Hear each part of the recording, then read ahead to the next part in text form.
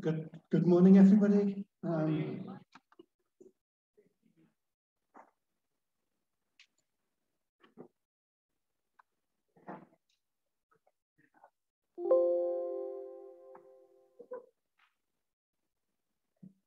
here to talk about Spraint surveys and Spraint analysis and the uses and limitations.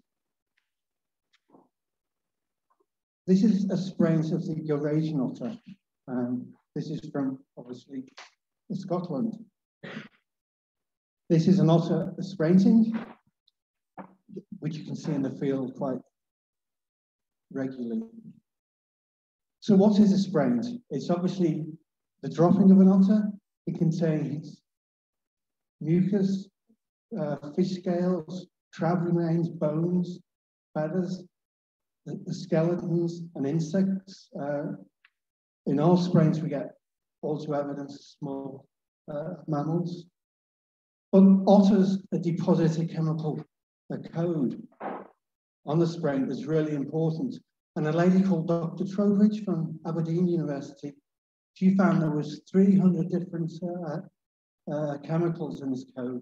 And she analysed 7 of them by an otter smelling. They could identify if it was male, female, young or old.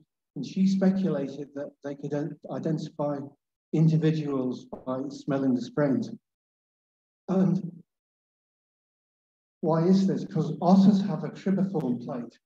Now this is it isn't really a plate, it's a cribriform cavity that we don't have. So when an otter smells, it goes straight into this cribriform cavity. It's processed and the information is sent directly to the brain. So spraint is so important. And you think, how can an otter identify an individual? Well, dogs have a cribriform plate. And when we used to do strips out to Russia, we used to watch bears and the great wolves. And they had a team, it was Pachinov who did the brown bear research, and they had a team of KGB sniffer dogs, and they could identify individual brown bears by smelling the dropping.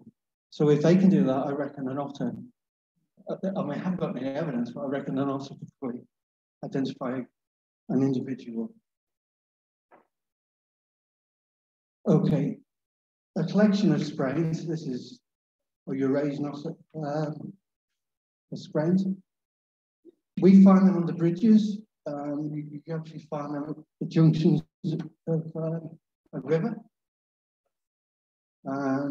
This is a culvert, and I could do this. There we go.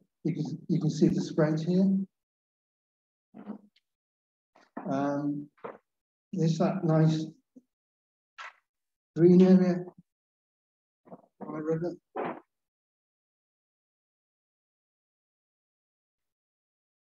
So to do the spraint analysis, it's really quite simple. You need, obviously, the spraint. You need something to put it in. You need something to dissolve it. We use a false teeth cleaning powder, but if you can't get that, you can use biological washing powder. And you obviously need something to look at, like a hand lens, some tweezers, and a sieve. And what you do is you put the spraints in the container, you put in the biological washing powder or the false teeth cleaning powder, and you leave it overnight, and then you sieve it through the fresh water, and that gets rid of all the mucus. So you get a perfectly little vertebrae of this fish. And this is a spraint that's been cleaned and dried, and you can see, you can make out some of the vertebrae here. Now we're quite lucky in our country because we have a guide. But when I did my research in the 90s, I made my own guide. So I used unbaited fish traps and caught the fish because I was eating little small demersal fish. You can't eat them. You could catch your fish here and eat them and then take the bones out.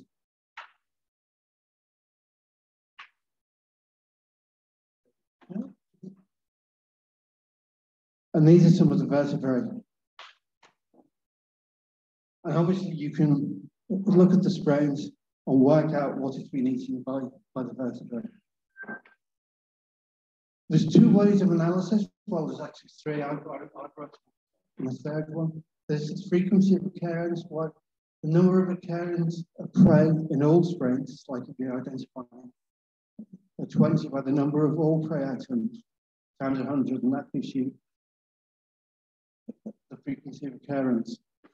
And then this is one that's the most easily applied, which is the percentage frequency occurrence with the number of sprains containing in a particular prey by the number of sprains in the sample. When I did my research in the 90s, I came up with random sampling.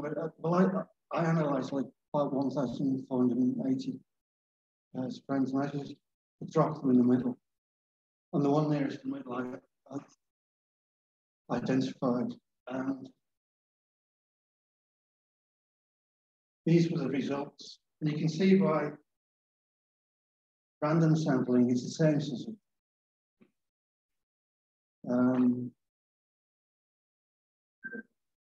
sort of numbers of frequency of occurrence.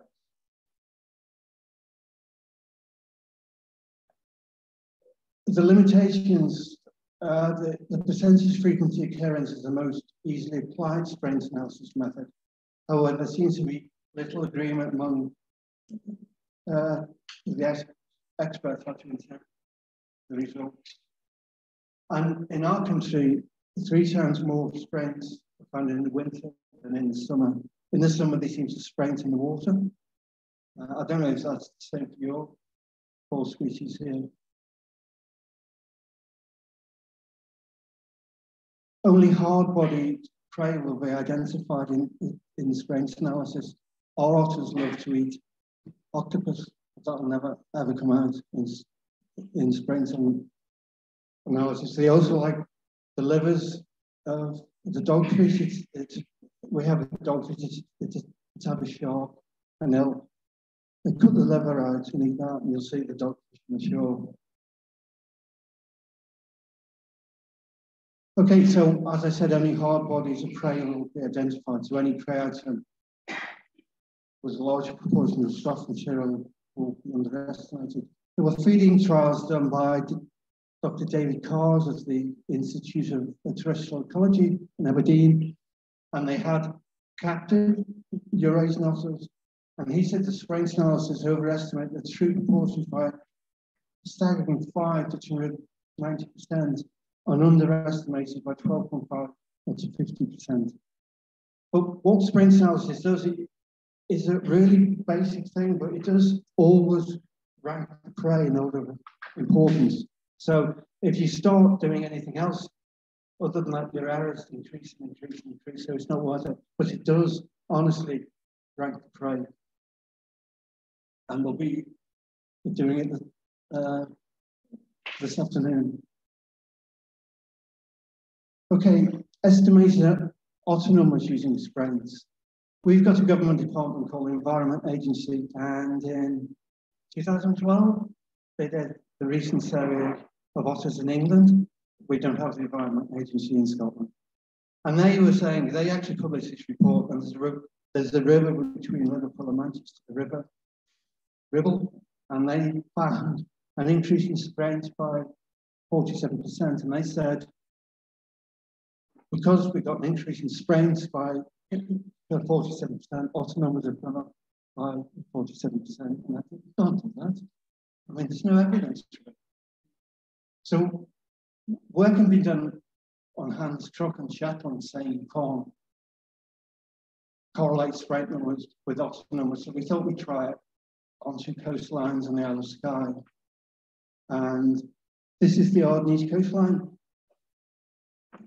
I mean, otters, if the habitats right where we live have about 2.5 kilometres of coastline. And this is Ardnage. Our house is just here.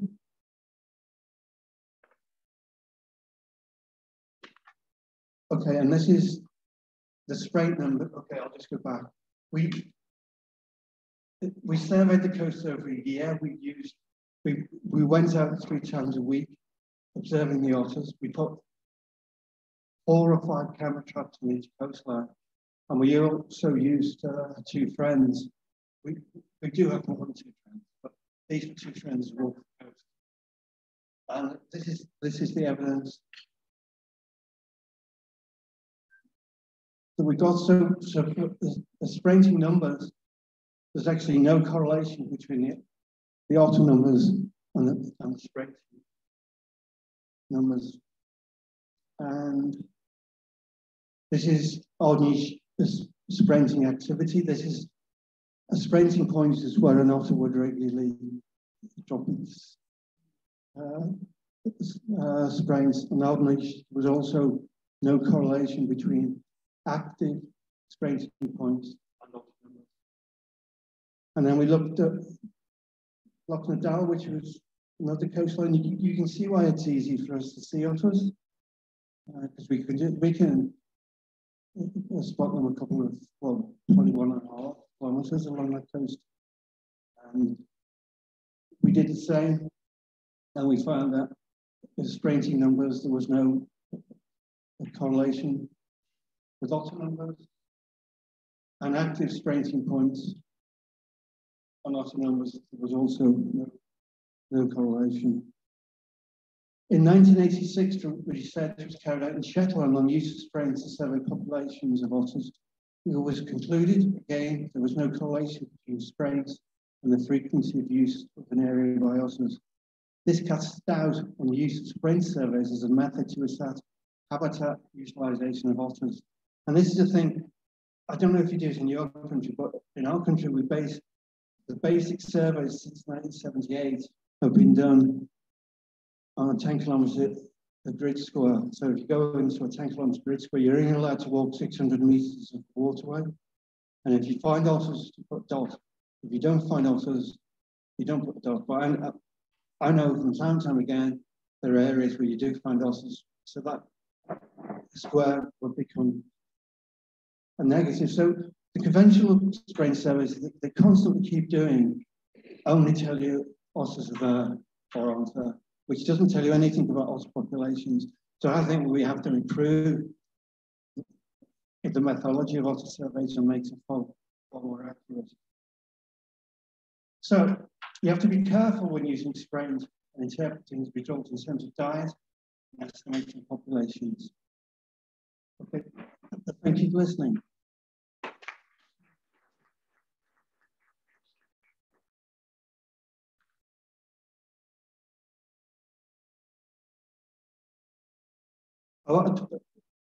So before, I'd just like to say, our Spraint survey is published in the Journal of Marine Scientists, and all the publications on this workshop can be found on, is it Google Drive? Yeah, and you get information after. Hello, I have a question. So I'm doing research on freshwater fish species in Peninsular Malaysia, and I'm just wondering if you can use the sprains to identify whether the otters eat invasive species or non-invasive species, or does it tell you? It can tell you that. It really can. Right. Yeah, we've used it. We've got freshwater lochs a long way from the sea on the sky. We were found looking at the sprains of that they were using the coast by identifying fish. Yeah.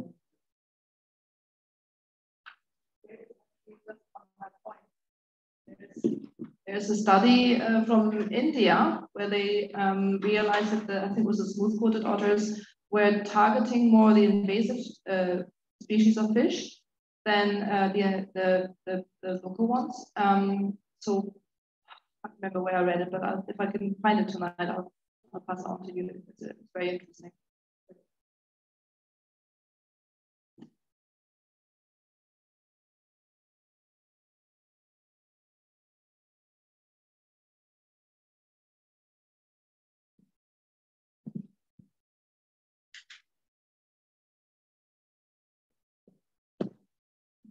Thank you, Dr. Paul, for your presentation and the explanation. Now I would like to invite Mr. Reza Lubis.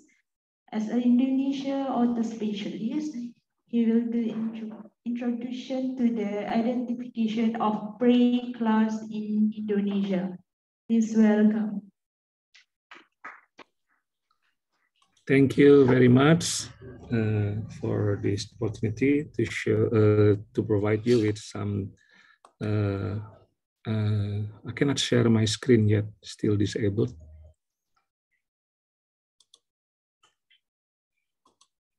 Okay.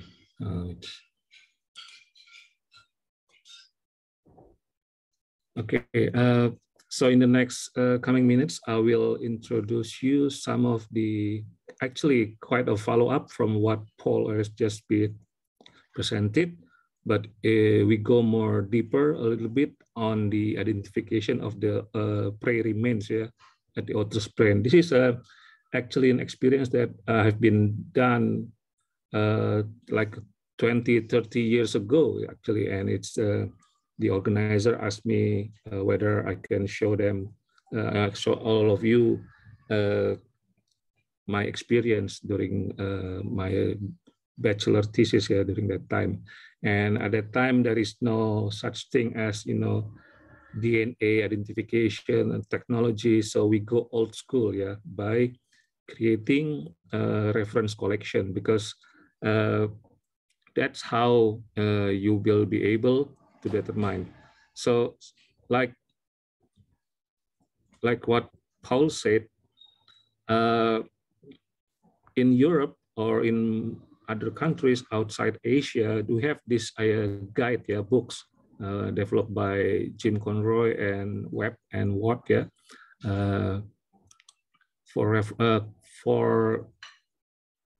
for identification of prey remains in otter spraint. But most of the prey, of course, is not from our area, not from Indonesia, even not from Southeast Asia. There are some similarities, but as you know that the tropic country has more biodiversity, so it's difficult. So we are challenged when we do prey remain that we should make our own reference collection. And these are two guidebooks that are available. It can give you a hint of what is the principle of prey remain identification, but then you have to go by yourself to develop the reference. So the preparation, like already explained by Paul, you have to preserve your sprains. After you collect it in the field, you have to preserve it. Normally I use ethanol. And then, of course, when you are back in your labs or in your place, you should clean that prey remains so you can actually see clearly what is it inside. Because if you are aware about otter sprains, they look, difficult because a lot of things covering like jelly and stuff. You need to clean that first. Normally, I use washing dishes soap, and put it like that. And then you have to build your prey database reference collection. And I think the most important that I learned, because during that time I was just by myself and I didn't do proper management of the reference. So I lost it now, and even I couldn't find it anymore when I tried to look for it. So you have to share it with other people, and that also helped you growing up the reference itself.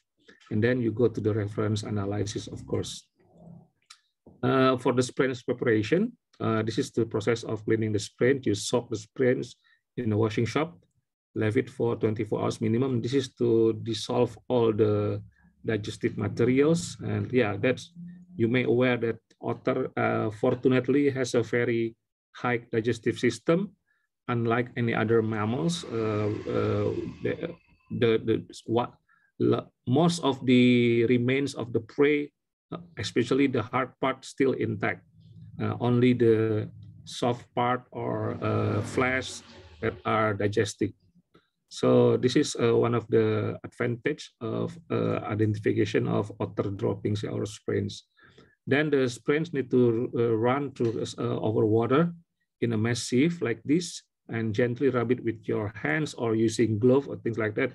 Depends on how secure you want to be on your works. Yeah, this is just to ensure that you don't get any problem, health problems. Yeah, and then the remain we put in the clean drying paper or in the newspaper, just in the room temperature.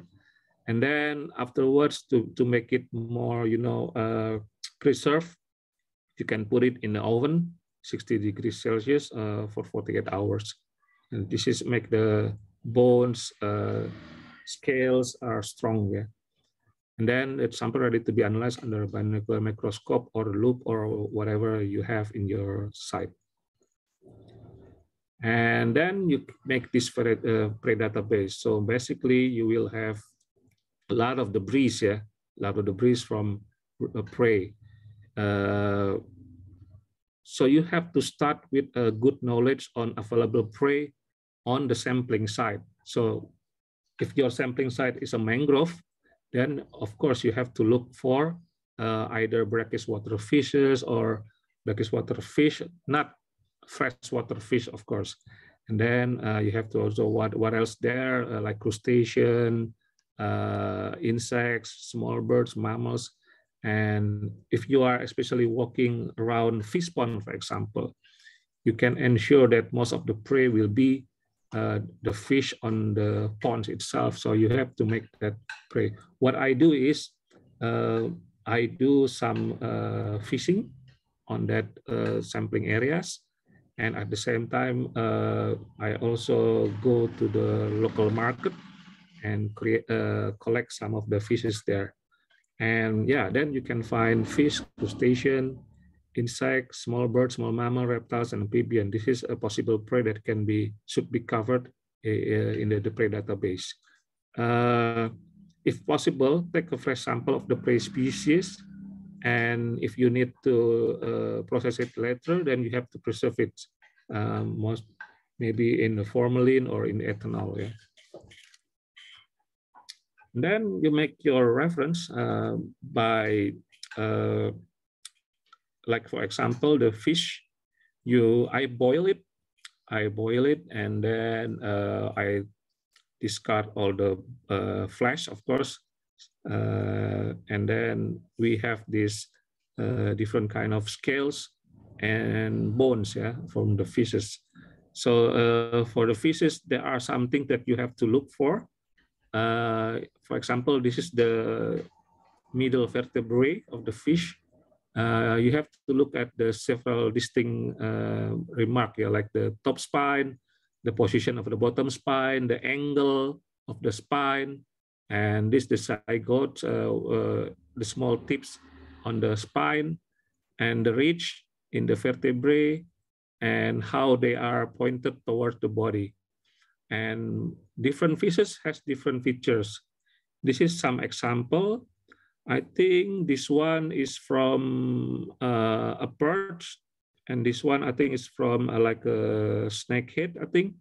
So you can see there are some different tips here in the zig, and also on the what is it, at the end of the vertebrae itself, and they have different shape. These are something that you can collect because you know the species already from your reference. This is a perch, a carp, yeah, a carp, and this is the typical. And you make a note on that.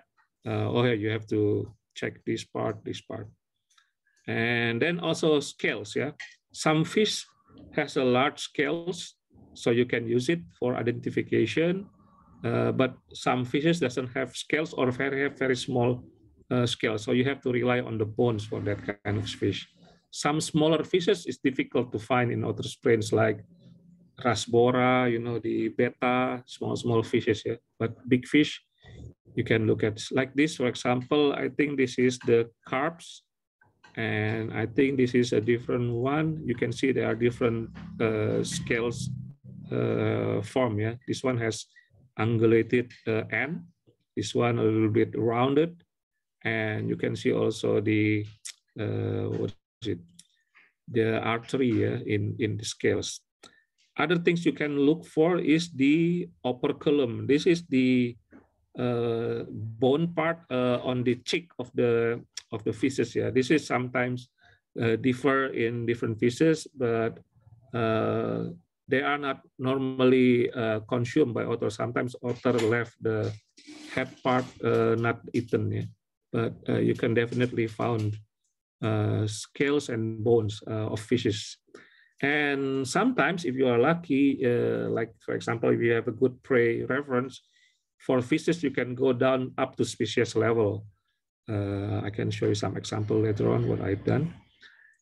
And then, of course, crustacean and brachyura.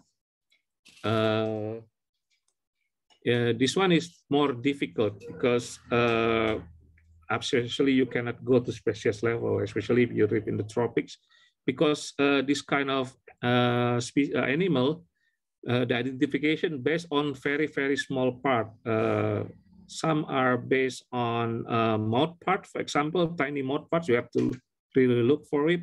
It will be absent in the prey remains of otters. Yeah, but if the distinction is in the exoskeleton, like for example the claws or the shell body, or some of the spine, then you can use that for identification of crustacean and brachyura or crabs. Yeah, shrimps. Normally, if you find pieces like this, light reddish, not really red, yeah, yellowish or oranges, with a transparent shell and mostly soft. Yeah, you can touch it and you can squeeze it. That's a shrimps. Yeah, but then if you find a hard exoskeleton and there are a lot of claws, hardened, and normally they turn into reddish or orange color, just like when you boil a crab, that will be orange and or red. That will be a crab or crayfish. Yeah, a crayfish like this, they have long claws, but crabs, they will have remain like this in the otter sprains. Maybe not as complete like this, will be just debris from this, but you can definitely find the tips of the claws on the sprains. And the other prey that you can try to look for is amphibian, based on the vertebrae mostly. They have very distinct vertebrae like this. If you look at from the from the front view, horizontal view, this is the profile of amphibian vertebrae. They will be different with mammal vertebrae, for example, or birds. Yeah. And of course, birds, you can find sometimes you can find their feather there, and also bones. Bones of birds, normally long and tiny. And then mammals, of course, you can find sometimes their fur and bones. Fur are difficult to identify if you don't have a good knowledge on identification of fur using. I think it needs like a more fine microscope for that. And then gastropod or snails, you can find the remains of the shells. In my case is mostly the Kiongmas, I don't know, the Acatina fulica. And also you can find some insects.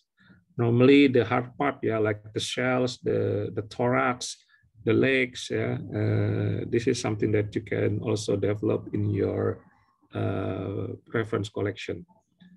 And this is some of the example of the prey that I found in during my works in 1995 in different type of wetlands, upstream river, in low wetlands, including rice field and then mangrove areas. As you can see in the mangrove, because some of the mangrove are on the fish pond areas where most people are growing tilapia fishes. So logically, tilapia consists of the main. This is not occurrence frequency, but this is the frequency of occurrence of prey on the Spraint sample.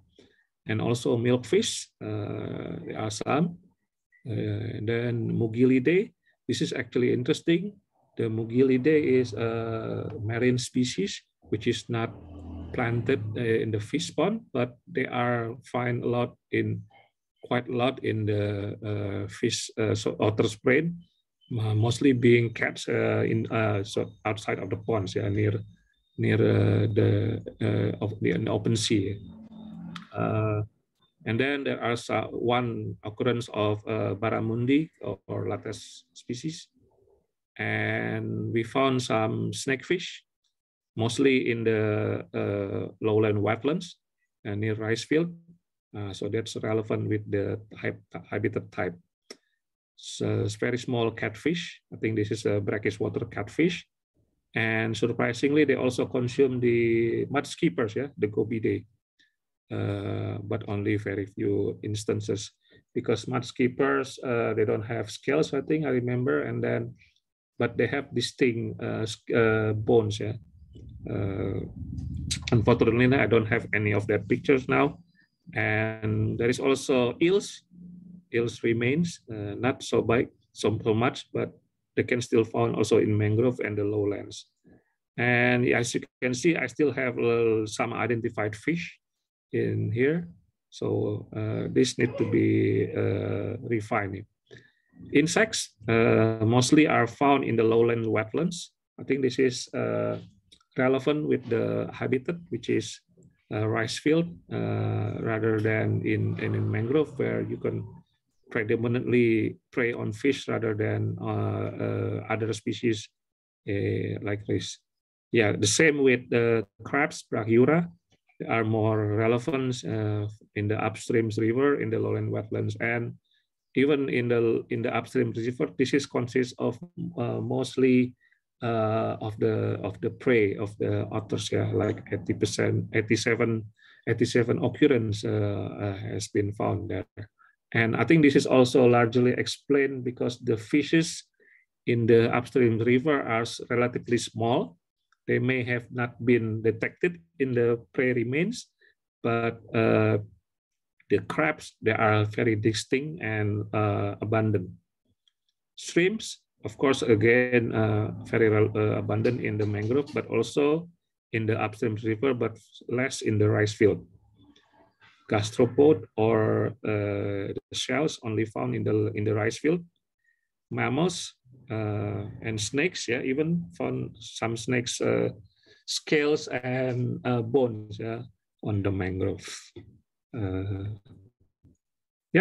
That's it. I hope that an introduction on and hoping that you can work together with your network, friends, and colleagues to create your own database reference collection. Thank you. Happy to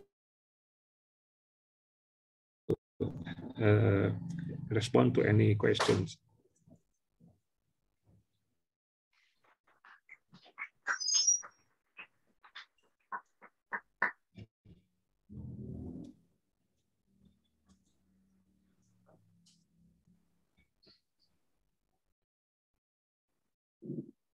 Hello, I have a question. Thank you for giving the talk. Just want to ask about maybe not about the animals, but mostly about the, for example, like microplastics. Have you ever encountered, seeing plastic in the Spraint?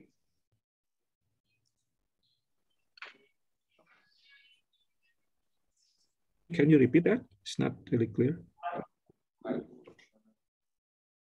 Okay, so my question is, in regards to microplastics, have you ever seen any plastics in the Spraints? And do you see any increase or decrease in the presence or absence of plastics? That is my question.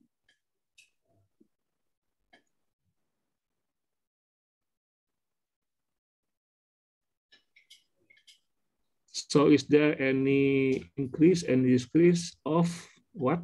Sorry, difficult to... Microplastic.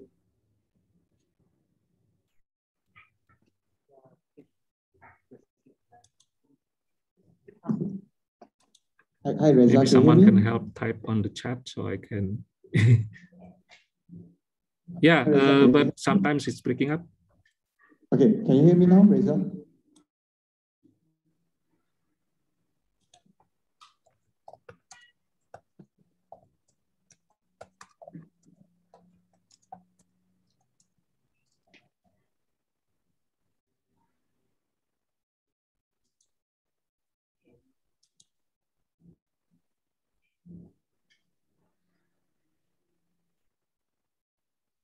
Oh, microplastic. No, especially in the 90s, yeah, probably still not as much as today. I didn't find, I think, any, what is it, non-prey remains on there. If any, I should put it in a different category, like unidentified non-prey remains probably, but I don't see it in my data now.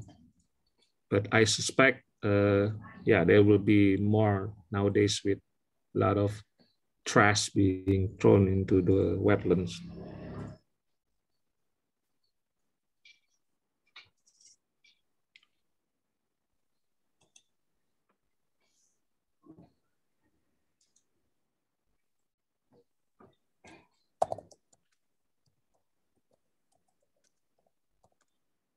There are no more questions. Thank you, Mr. Reza, for your presentation. Yep, thank you as well. Now I would like to welcome Dr. Pai Worata Klinsawat to present the presentation of estimating population genetics and population size in Thailand.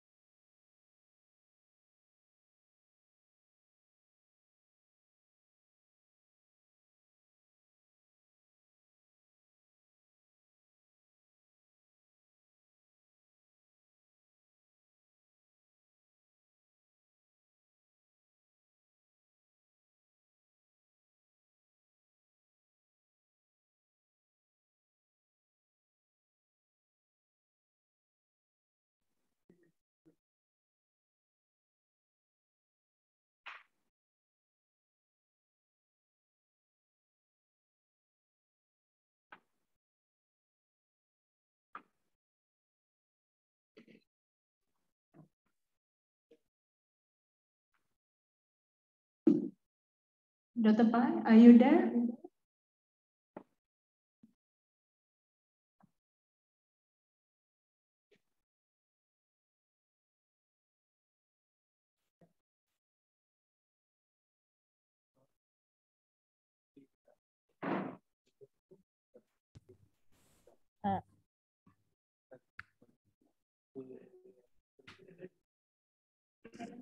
I'm sorry, is the screen, is it a full screen?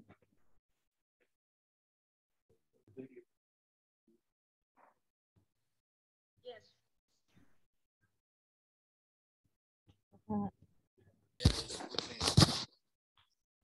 It might be better if you could please play the Zoom records that I have sent. The background noise here might interfere during the. Dr. Pai, we can't hear you.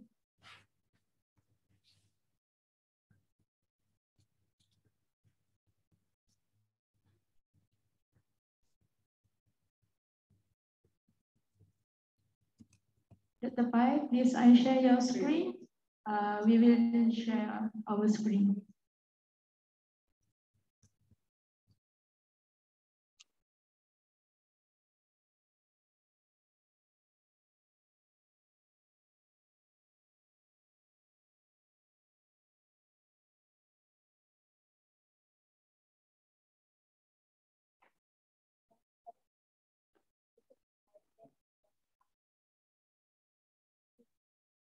Wouldn't be able to make it for the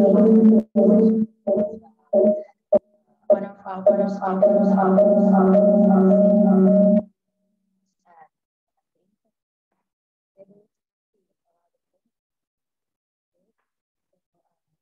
for this work,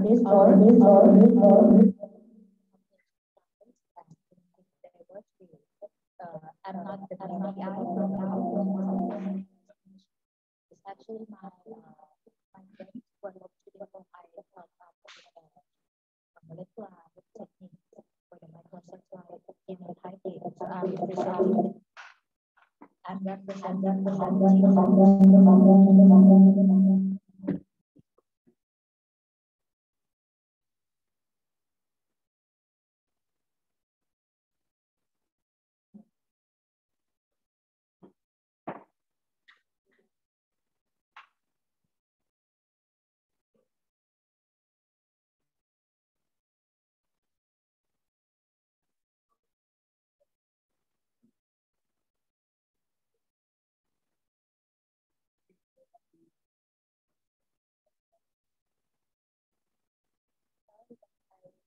wouldn't be able to make it for the last session because one of our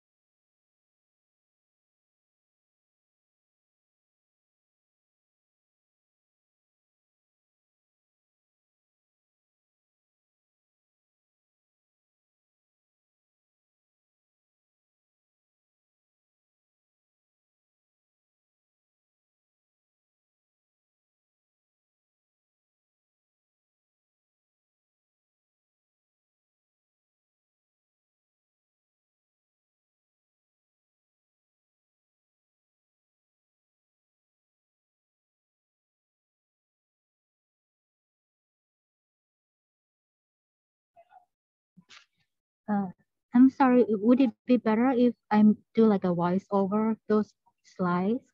For example, you can show the slides, and then I'll try to speak it from here, either the slides or the Zoom records. I can't seem to get this slide working from here. I do apologize.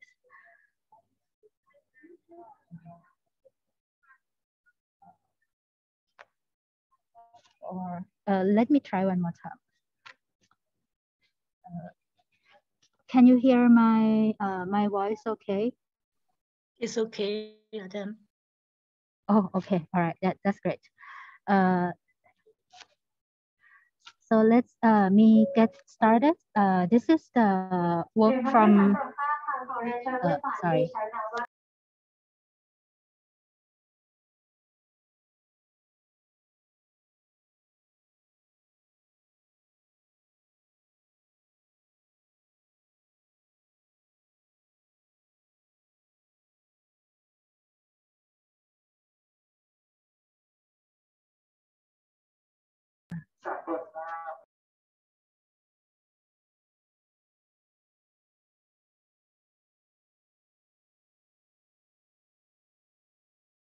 Let me try to speak louder to make it overcome the background noise. So from our group is trying to combine the genetics tool plus the camera trap tools to estimate the density and population size of otters.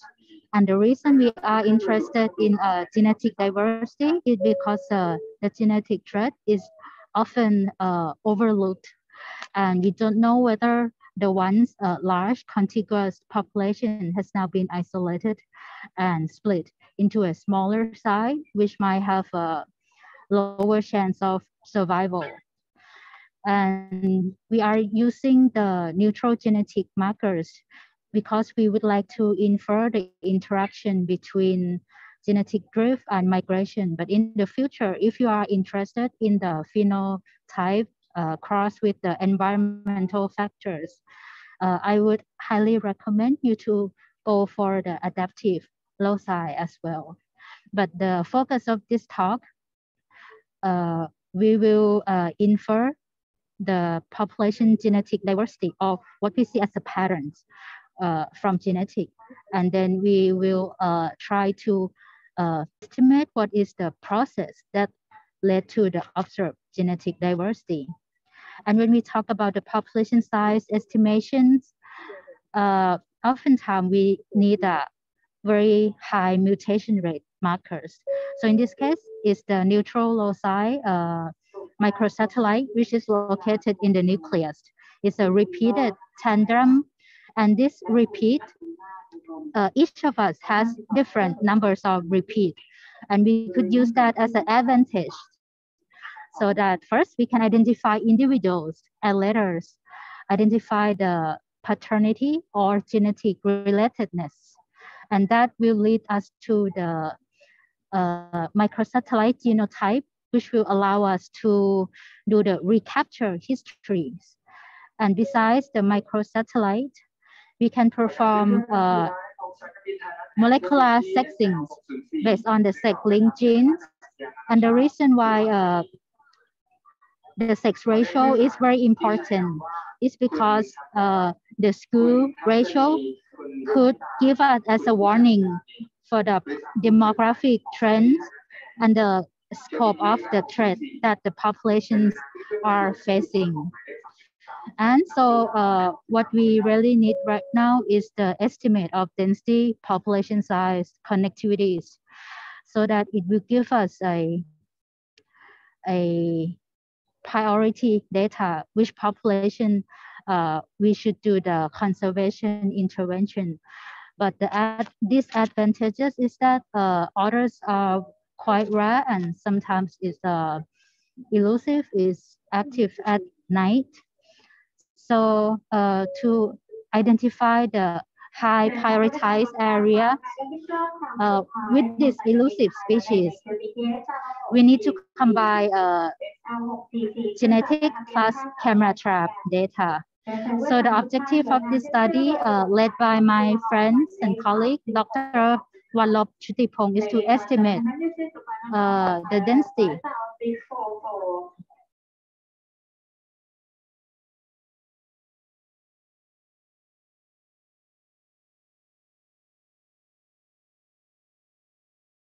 I'm sorry. So besides the density estimate from the SECR, the spatially explicit capture-recapture model, we then going to identify the other corridor based on the genetic relatedness and the level of gene flow. This is an ongoing process. We don't have yet the data to show you, but here's the study design. If any one of you would like to share your thought or suggestion, please feel free to. So along this Andaman coastal wetland, we have two sympatric species of otters, the smooth-coated otters and Asian small-claw otters. And sometimes from the camera trap angles, it might be difficult to identify the species, and especially the individuals, because they have, unlike the large fillet, they don't have a very distinct mark, stripe, or spot. So to identify individuals and get the capture-recapture history will be very challenging. And sometimes when we look at the scat morphology alone, and if they eat the same invertebrate prey, for example, fish, crabs, then we could easily misidentify, especially the crab-eating mongoose. We found that oftentimes our patrol ranger collect those instead of otters' DNA. But we can first confirm the species using the same markers, the cytochrome B until control region markers that I mentioned on the first day. And here's the study design. So we first did the occupancy modeling surveys along the line transect where we set up the camera trap. And later on, we identify the hotspot of the latrine site of both species. And then the genetic teams go out and collect the fecal samples along those hotspots with 3 recapture histories. What we are focusing on right now is to increase the recapture history. What I mean is that we will recapture or getting the same microsatellite genotypes from the same latrine, so that we could improve the accuracy of population estimate, so that the confidence interval would be too large, or we might tend to overestimate the density, because microsatellite genotype might by chance are different. It might caused by the genotyping error. For example, if those are heterozygote, meaning they have different alleles from father and mothers, but just by chance, this position or this marker gave us exactly the same alleles, because it couldn't amplify a larger size alleles. We call this nose allele amplifications or allelic dropouts. So we are working on reducing this bias from microsatellite genotyping. And by the time we get the genotype table, we hope to estimate the density and then estimate the gene flow very soon. I do apologize for the very noisy background, but if you have any question, please feel free to post it in the chat box.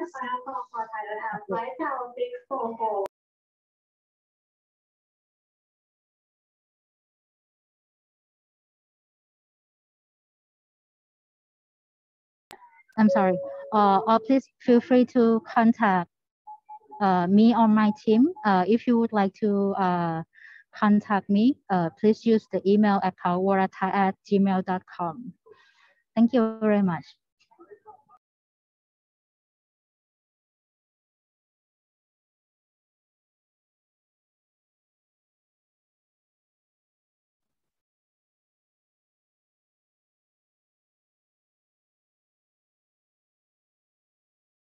Thank you, Dr. Pai, for your presentation. There are no questions. So I would like to invite Dr. Sandeep Sharma to present the otter species ID using PCR-RF-LP technique. Please welcome.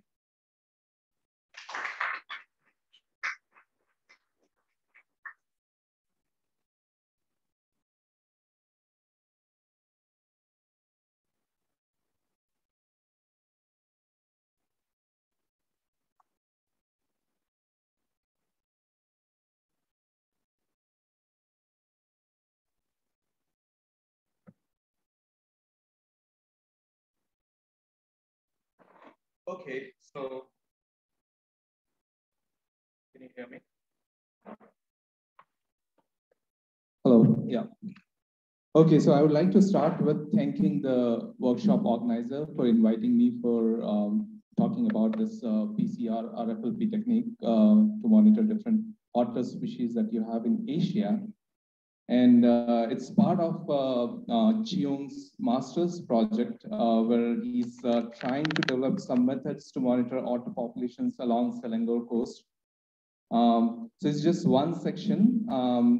Probably he'll talk more about his entire study tomorrow.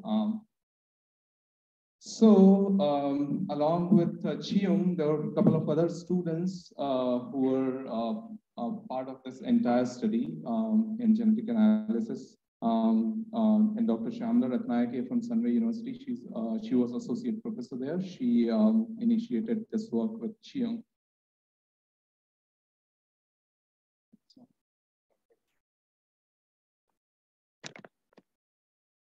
Okay, so let me talk something about myself. I work in Germany with an institution, government institution called IDIV. It's German Center for Integrative Biodiversity Research, where I work on various kind of things.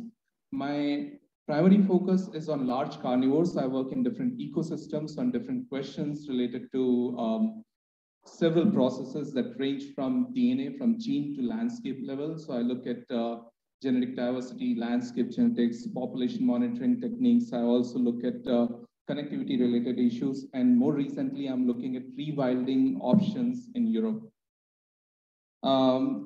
This slide, I don't think I need to explain too much about this slide because for last 2.5 days, you have been hearing a lot about these Asian otter species and why they are important. Many of them are rare. One of them is even endangered. So I won't spend much time talking about that. I'll just move on to the main topic. So when we started this work, Cheung told me that there are 4 species of otters here in Malaysia, but he thinks that there are 3 species in his study area. So we developed markers for these 3 species, small clawed otter, smooth-coated otter, and hairy-nosed otter. We start with basic question, why monitoring is important? Why do you want to monitor animal population anyway? So I'll ask this question to Cheung here. Cheung, why did you want to monitor the otter population in Selangor coast? I guess the answer, straightforward the answer, the otters here is a globally threatened species. We will want to prevent its extinct, like our Sumatran rhinoceros already extinct, tiger is in a dire state. So we need to monitor, we need baseline data to know what conservation management actions that we need. I guess that's my answer. Okay, so I think he already read my slide yesterday. You want to monitor any animal population or any species population because you want to know the status of that population. You also want to know the population trends, whether they are going up or going down in any specific area or for any specific time scale. It can be for the entire species, for its entire range, or for any specific population for that case. You also want to know that your conservation measures, whatever you're doing, anti-poaching effort or you're doing some restoration work, whether they're working or not. So you want to know that you want to evaluate the effects of those conservation measures. And then based on all of this information, you want to make informed management decisions. Okay, so you want to make informed management decisions, and that's why monitoring is so important. Now, let me tell you one story. Back in 2019, November 2019, before the entire world was engulfed with COVID pandemic, I was invited in a workshop in Taiwan. I'm a member of IUCN's Bear Specialist Group, and they invited several people from Asian countries. So something like this, but what's for bears. And this is the team there in Taiwan, November 2019. Based on the discussion that we had for 3 to 4 days, what we created is Asian Bear Monitoring Expert Team under IUCN's Bear Specialist Group. And I was elected as one of the co-chairs. What we decided there is that we don't know much about distribution of Asian bears. There are 5 species, including the highly charismatic giant panda, but we don't know about all those other species. Sun bears, Asiatic black bears, sloth bear, which is endemic to Indian subcontinent. We don't know about these species at all. So what do we need to do? We need to produce some information that practitioners, researchers, and conservationists from the entire range country can use. So 2 years of effort came to fruition just last month, where we published a special issue, completely open access issue. Anyone can go and download and read those papers. Special issue in Global Ecology and Conservation about population monitoring conservation of Asian bears. There are 5 chapters, and these chapters are aligned in a way that you start with understanding the need to step up monitoring of Asian bears. Then you know about different field methods and why they are important for monitoring these bears. Range maps are extremely important, but we know that range maps are often not good. So how can you delineate good range maps that you can use for conservation?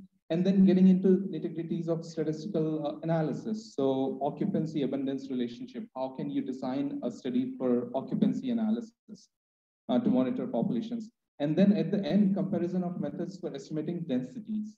So there are multitude of methods that you have now, but which one of these methods are appropriate for Asian bears and where can you use them? So this is one figure from one of those papers.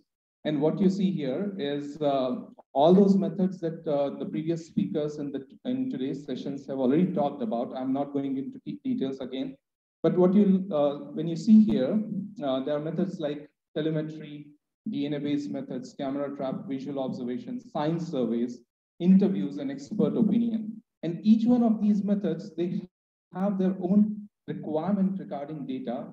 They have their own issues regarding rigor of the method and the cost. And then lower side, you see area of influence. So for example, if you are just asking experts, by the way, this is Dave Garshalis, IUCN's Bear Specialist Group lead. So if you ask experts, you can cover a large area because experts will give you information about presence, absence of your otters or any other species of concern. But the intensity or rigor is not there. It's not as good as some of these methods like DNA or camera traps. And these methods, visual observation and science, some fall in between. Okay, so we know that Asian otters are very difficult to monitor. Why? They are rare. It's very difficult to find them. They're elusive and then very difficult to track. And I learned all of this thing from Cheung. So I decided that let's plot it again for Asian otters. The same problem. You pick up any species, small felids or otters or bears, same problem. So here, DNA methods, telemetry, yes, high precision, high cost. You can only do it in certain pockets. Camera trapping, same thing. Visual observation, science survey, of course you can do it, but you can't get much information beyond relative abundance. You can't get density estimates with that. And then interviews and expert opinion. So expert, you talk to him And then he will tell you that otters are there in Selangor Coast. Okay, fine. You don't have any numbers. You don't have any density estimates. So what do you need to do? Science are really good. They will give you information. So for my master's project many, many years ago, although I'm not that old, so many, many years ago, I worked on this technique where we tried to identify individual tigers by using their footprint. And Larissa already presented some of the work. So it was those days when we were trying to see if footprints are useful for A, individual identification, and B, we can use them for population monitoring to get density estimates and abundance estimates. Already published that information several years ago. And then we also had, I was talking about this survey that we did on the invitation of Government of India in one of the parks in 2005. And we found out that you can actually estimate the numbers, total numbers, and camera trapping actually validated that numbers are comparable. And apart from that, what we have found out that you can, if you have sufficient number of footprints from the entire area and individual IDs associated with that, you can even get information about rough home ranges during your sampling period. So it's really useful information. But there are problems. We replicated that. And before that, before talking about this, let me talk about replication, which is really important in scientific studies. You can do it in your area, but if you can't do it for some other area, then that information is not useful. That technique probably is not useful. So we need to think about replication because we are talking about large geographic areas in Asia. So in my own case study, we did that for tigers. We replicated it for snow leopards because the substrate there is also very good. So in Himalayas, we replicated that with snow leopards, and at the same time, Snow Leopard Trust was doing camera trapping, so we had comparable estimates. But then the story changes. So fast forward 2016, when I was working in Bangladesh Sundarban. So what you see here is a Google Earth image of Bangladesh Sundarban, 10,000 square kilometer of mangrove forest, contiguous habitat for tigers, about 200 tigers between India and Bangladesh. And those yellow wriggly lines that you see are the riverine stream channels that we surveyed for tigers. Our main aim was to get the density estimate. So we were putting camera traps, we were collecting scats for DNA analysis. But at the same time, this team of 130 people who were going there for work, they were also looking for science. And as I had done this for tigers in Indian part, drier part, I was very keen to do something similar on Bangladesh side. And that's where the replicability matters. So in Bangladesh Sundarban, what you see is just these blobs for footprint. That means the technique that was superb in Ranthambore National Park didn't work in Bangladesh Sundarban. So what do we do? So DNA science, and I've been practicing DNA-based techniques for the last 10 years. And DNA provides you a lot of information if you can do it properly. You already heard Dr. Pai's talk yesterday and today itself. You can get information about individuals, their sex, their relatedness, population diversity, genetic diversity, and lots of other variables. Now, coming to the main point of this talk, PCR RFLP. Now, I'm going to ask a question to the audience to see if you're listening actively or not. How many of you know about PCR? Just raise your hand. Okay. How many of you know about RT-PCR? Not many? Come on, we'll learn the COVID word. RT-PCR test. Okay, no problems. So PCR RFLP. PCR part is where you actually make multiple photocopies of the DNA template. So you start, you know about photocopying, right? Xeroxing. How many of you know about Xeroxing? Photocopy. Okay. No, I just wanted to know if you know about this or not, and do I need to go into details or not? So, okay, you're making multiple copies. You have your otter, and the otter gave you its poop Spraint. You extracted DNA from that, and I assume that many of you know about DNA. So you get the DNA, that's the copy of your DNA, that's the template that you start with. And then you do this wonderful thing called PCR. You're making multiple copies of that, billions and billions of copies of the same thing. So you have this after PCR. And then what you get here is these sequences. So DNA is made of 80 GC, 4 basic bases, and each base is represented by a different color here. So DNA coming from one species has one color pattern. Let's think about that. And then certain cases, so pay attention here, in certain cases, you have certain bases, certain building blocks replaced by something else. So here it was just L and it was replaced by S in certain cases, in certain individuals. Okay, so that's where we focus in RFLP technique. RFLP is restriction, fragment length polymorphism, and don't get bogged down with this name. I'm going to explain about the technique over here. So you have these 3 beautiful otter species here, and each one of them have their DNA. So this gray line over here is DNA. And right now, the change in building block that I talked about, P is replaced by S. Something is happening, something similar is happening with these 2 species, smooth-coated otter and hairy-nosed otter. So let's just assume that there was an A here, which is replaced by B in case of smooth-coated otter, and the same thing is in case of hairy-nosed otter. You have another replacement. In case of A, it is replaced by C in case of hairy-nosed otter. Okay, when you do that and you put an enzyme is nothing. The enzyme is going to identify that specific place of replacement, and it is going to cut the DNA from that specific site. So these red points that you see are those specific points, and then you take the restriction enzyme, and what you get is these fragments. Okay, so now you end up just by using that one specific enzyme, you end up with different fragments for different species. And that's the technique. So when you run the gel, and it's very easy to run the gel, Chiung had run it multiple times. So when you run the gel, you get one fragment. Let's just, for example, you get one fragment for one otter species. For the second otter species, you get 2 fragments. The third otter species, you get 3 fragments. So that's what we did. And to design our primers, to design our entire study, the markers and all, we used Dr. Pata's study. He had published lots of sequences. I think there were 337 samples, including all 3 species of otters that you have in Malaysia. Along with that, we also scanned, there's this big library of all of these sequences that people generate, open access library, GeneBank. So we got the entire mitochondrial genome for all these 3 species. We scanned that also.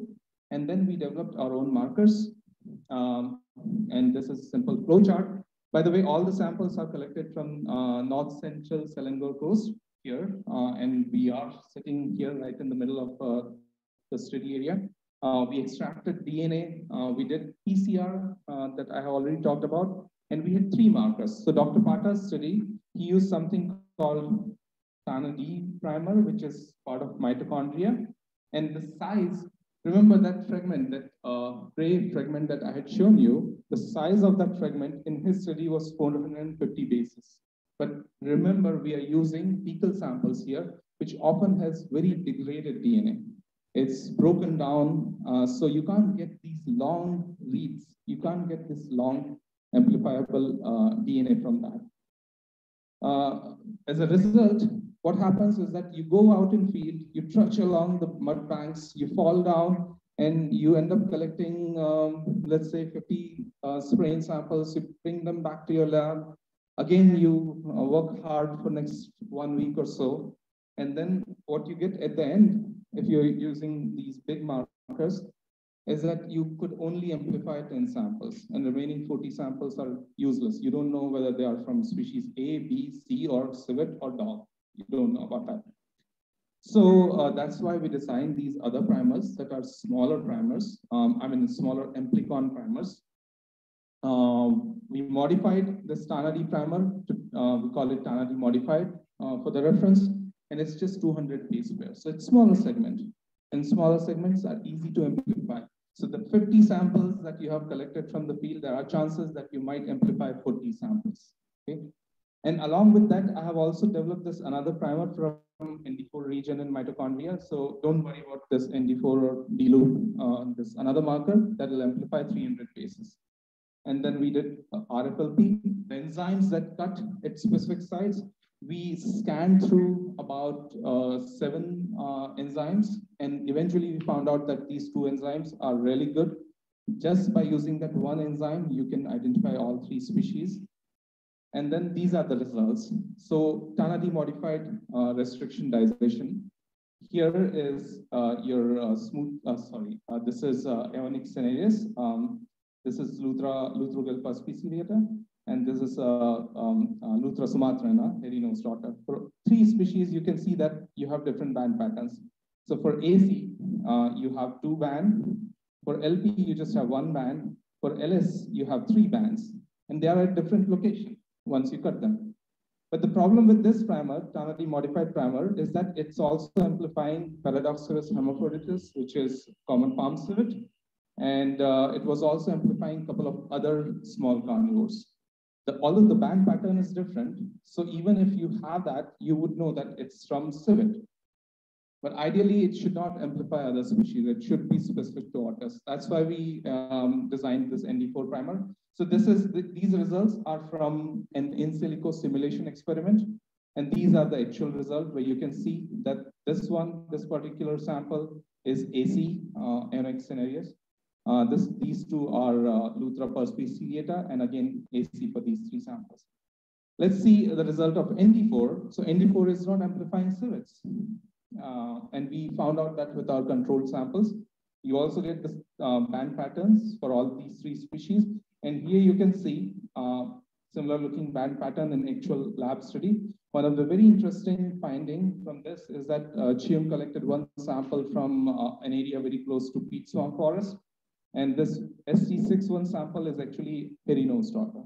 So we know that you can actually amplify hairy-nosed otter just by using 1 primer and 1 enzyme. So how to choose the best option? Because you have to do multiple trial and errors. What are the indicators of the best primer or best combination? Accuracy. That's one thing. Second thing, replicability. I already talked about that. And the third is cost effectiveness.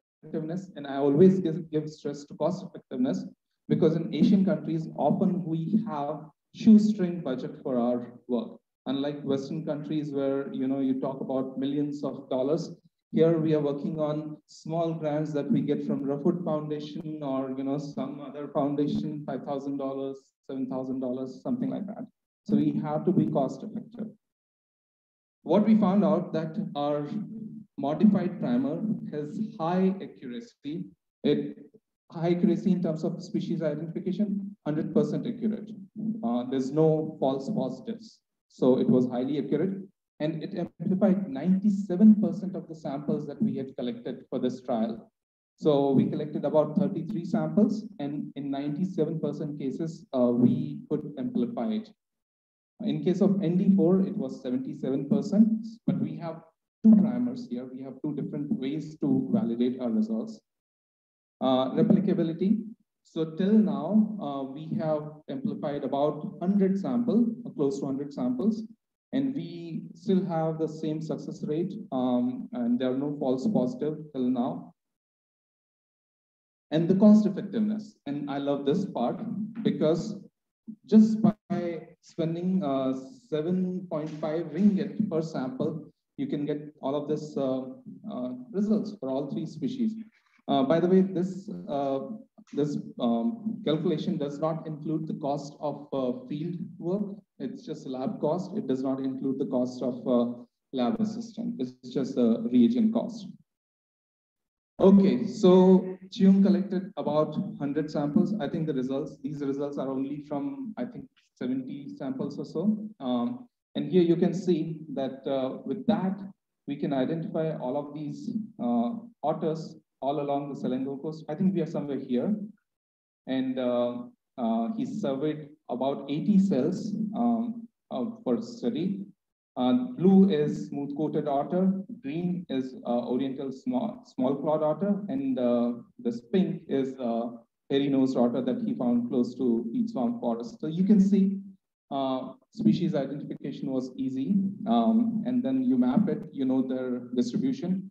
And next part of his work, we are going to do the occupancy estimation and a few other things about estimating genetic variation and those things. Okay, so in conclusion, this very simple PCR-RFLP technique that we have developed, it's rapid, it's accurate, it's replicable, it's cost-effective to identify all 3 Asian otter species. It is further used in forensic identification of otter pelts. If you confiscate otter pelts, you can use this because you can basically do it in a very simple lab setup. You don't need to send your sample for sequencing, which is often very expensive method. And today morning, somebody from Myanmar, I think, asked about identification of these confiscated otter pups. So if you are not sure what that otter pup is, you just need to take a few hair samples and run this analysis. You can find out the species. I don't know about meat, but I have seen in Africa, they do consume meat of different species. So they're also confiscated meat part. You can identify it. You can also use it in pre-selection of samples for metabarcoding of otter sprains for diet analysis. So we had a couple of talks about diet analysis. Metabarcoding is new genetic approach that will give you very highly resolved results about diet of a particular species. And you can use same PCR-RFLP technique for identification of those otter sprains. Okay, so with this, we have lots of plans. I want to leave with a message that we have workshop participants here, enthusiastic people from entire Malaysia and other parts of Southeast Asia. I really hope that you use this technique, and it's been done in-house here in Malaysia, cost-effective, accurate, reliable. And if you have any questions, then you can always approach me. I would like to end up with thanking Perihilitan for granting research permission to Cheung and let us work here. I would like to thank Forestry Department here, Department of Fisheries, IUCN SSC Otter Specialist Group, Sunway University, International Otter Survival Fund, Cheung's supervisor who passed away last year, Malaysian Otter Network, and KSNP authorities. With that, I would like to thank you for your patience. Thank you very much.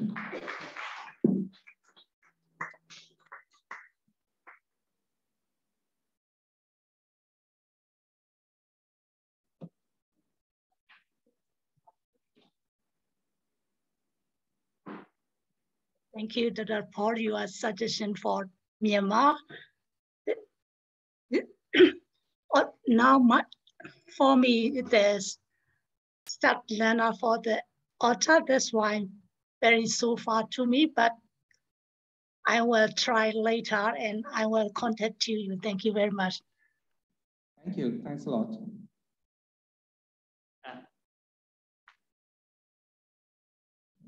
Interesting talk, Dr. Sharma. I just want to know, especially if we are collecting the sprains, and you're going to go out a few days, how do we best preserve it for DNA work? Okay, so preservation is easy part, but you have to do it properly. Preservation-wise, I think for this study we used ethanol, right, Achim? Yeah, we use absolute ethanol. Yeah. So yeah, you can use ethanol even up to 90% ethanol. We have also used in other studies on tigers and bears, we have used silica. So it really depends which area you are working in.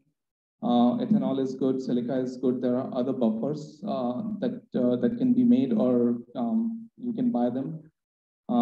There are multiple options. Okay, sure. So in regards to using DNA for identifying species, have you ever considered using eDNA, environmental DNA? Fantastic question, and I'm glad that you asked that question. eDNA is a very good approach for at least otter species and some of these aquatic mammals and fishes, of course. I'm really keen. I have talked to Cheung in great lengths about using eDNA. What we need is willpower, to do that, and then not willpower, but will to do that, and B, some funding. So yeah. Let me know because I'm doing EDA. Fantastic. Okay, so we can think about metabarcoding also, because I was thinking about reference library for his work. Yeah, great, thanks.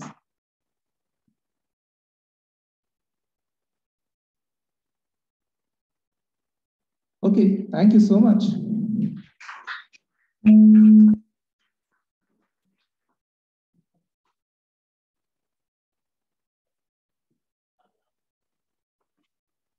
Thank you so much, Dr. Sandeep Sharma, for your presentation. Now we are leaving for lunch break. And I'm expecting everyone to come back at. Yeah, so we will head for lunch break. So later we will have few sessions, which I'm very sorry that virtual participants, you all will not able to join us. But so for virtual one, we will be back online at 5 p.m. So there will be another two presentation, or somehow it's a demo showing on the Spraint analysis that we're going to collect later with the physical participants, and also some footprint ID that we're going to collect also from the physical participants. So later, virtual will be back online at 5 p.m. Okay, thank you.